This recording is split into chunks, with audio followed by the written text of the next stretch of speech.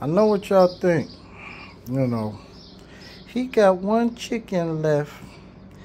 The raccoons, the weather, the hogs. Here, you know, that one chicken, that hen ain't gonna make it either. But I learned a lot since then. So, I know you hear it. You hear it. I'm doing a spring run this time. So the last run was a winter run. I bought 15 of them. I've only got one left. I bought them in November. This run, I got all top hats and some reds, some Rhode Island Reds.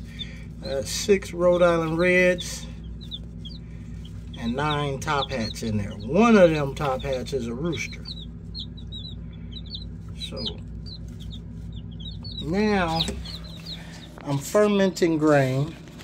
So I'm gonna feed them this fermented grains. And I wanna see how far along we get here. How far along we get. I've never done a fermented grain for chicks. So I don't know how this is gonna work out. But these chicks are getting fermented grain for food. So far, you know, they've been able to eat it. On the next round of fermented grain, I'm gonna grind up probably first before I feed it to them. But yeah, I got this fermented grain technique. I just take a piece of bread and I put it in some water and I put it in here with my grains. I'm gonna use this, strain out most of that beer, I guess is what it is. And I keep their water in there. And this keeps them pretty much hydrated and fed. So this is how I'm gonna be doing these chickens. I got these chickens yesterday.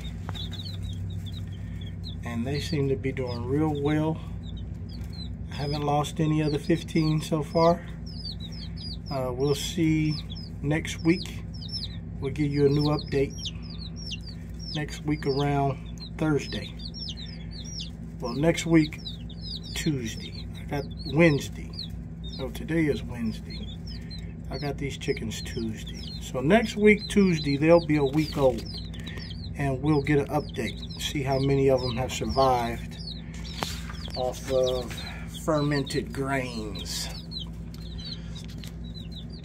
So I buy these, this bird seed basically is what that is. It's a bunch of bird seed. It's for feeding birds.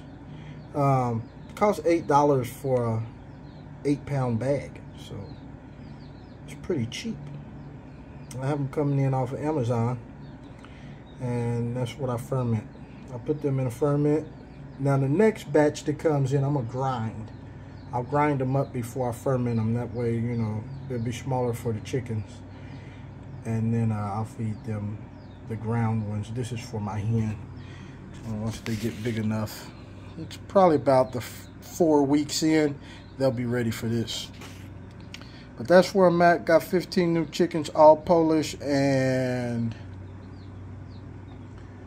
6 Rhode Island Reds. So we're gonna see how well they do, what I end up with. Can they make it to winter? Will they see winter? Will my hen see another winter? I don't know. She's free range, so you know, she's got her work cut out for her. All right, y'all, I'm out.